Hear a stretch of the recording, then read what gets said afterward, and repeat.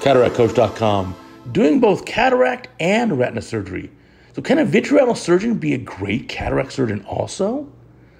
The video's here sent in by an anonymous vitreo-retinal surgeon. And this surgeon asks, is it okay for me to do both of these surgeries?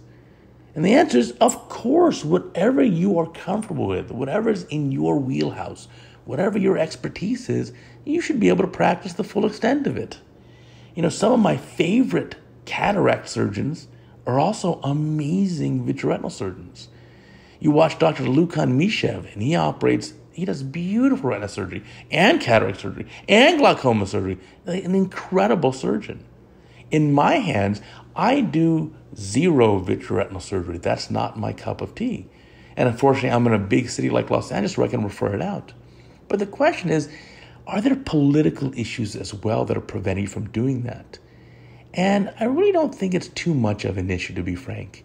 If you're doing a beautiful cataract surgery, you're just helping the patient. And now we can watch this vitreo-retinal surgeon in action, and it's going to be a pretty good surgery. It's 2 times normal speed, so the total surgical time for the case was about 11 minutes. We'll show you to you about 5.5 minutes. And the case just goes beautifully, very routine, very uneventful, and great hands. You know, if you can peel the internal limiting membrane, I bet you could probably learn how to do a capsulorhexis too. Just not that difficult in comparison. They're about the same. So using your hands under the microscope, intraocularly, whether it's cataract or retina surgery, whatever your training is, you should be able to do. Whether there's political issues or in your community, that you'll have to figure out on your own. But certainly, if you are comfortable doing this, you should definitely do it.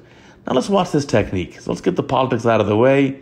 And the technique here is very nice. I like the chop technique, little vertical chop there, taking out the quadrants and just going beautifully. There's even an advantage. Let's say you do both cataract and vitreo-retinal surgery.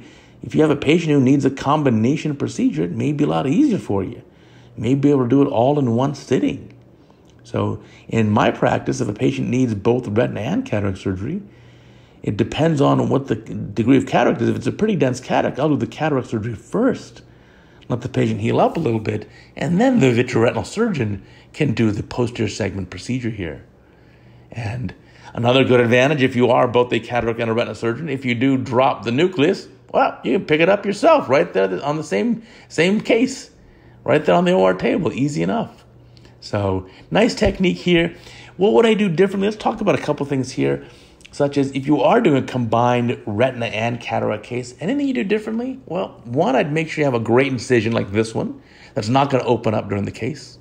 I'd also make sure that you suture the incision at the end of the case, so when you're putting your trocars in for your retina surgery, or if you have to do any extra manipulation trying to get at that vitreous base or visualize the aura, that you are not going to gape the incision. So I'd put a 10-0 nylon suture to suture the main incision.